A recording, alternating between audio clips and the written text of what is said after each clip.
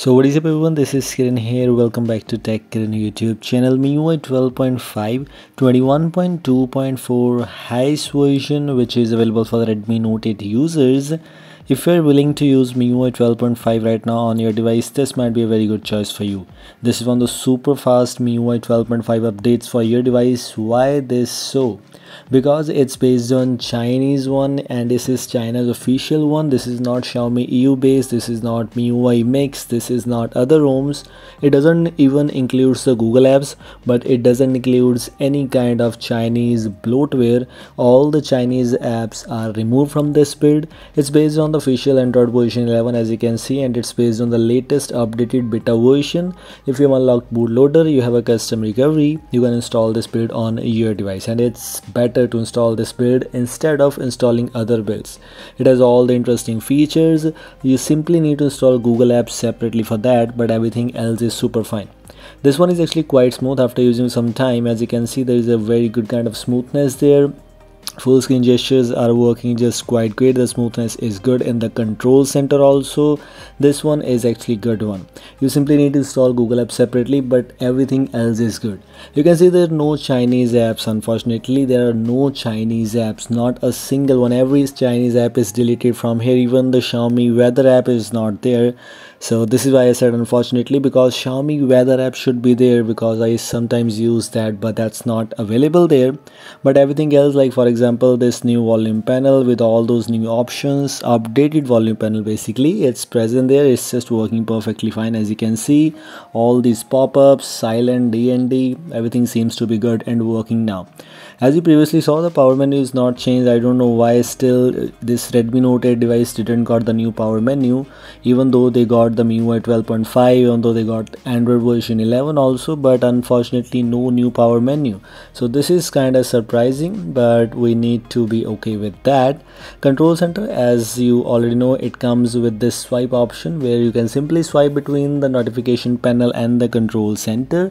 So it's just up to you if you want to use this feature or not, or you can simply use the older quick settings options like that. And as I previously mentioned to you, it is a custom ROM, it's a China beta, so the device will not be certified and you will not be able to use the banking apps directly, but yes, after using some tweaks on your device you might be able to. And like this, you can see the camera related things. It doesn't include any kind of extra specific features, same features which you get in almost every MIUI 12.5 update.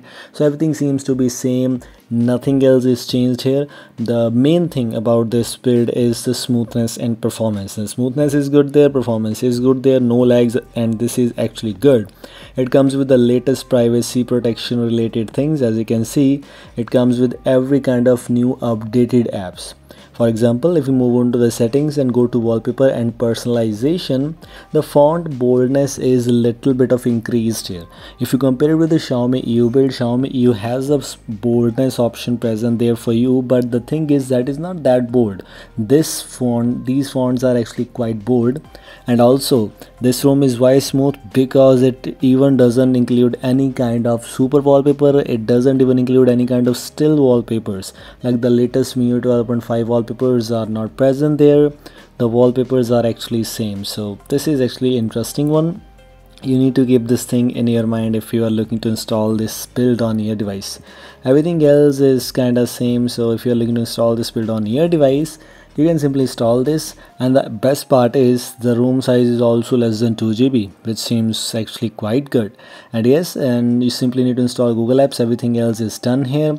And extra features, icon pack related customizations are present there. Lock screen, display, sound and vibration, where we have the latest sound assistant as it is Android version 11, and everything else is same here. Home screen, it comes with the latest home screen app vault and else etc. Home screen layout, the latest arrange items in recents option is present here too. It also includes every kind of option, password and security.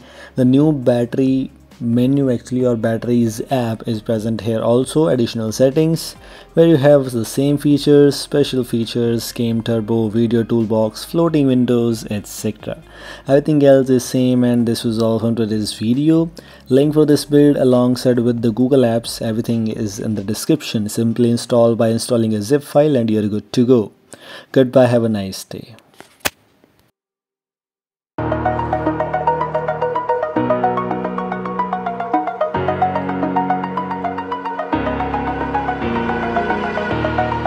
over the edge. Feel like I'm floating through the air.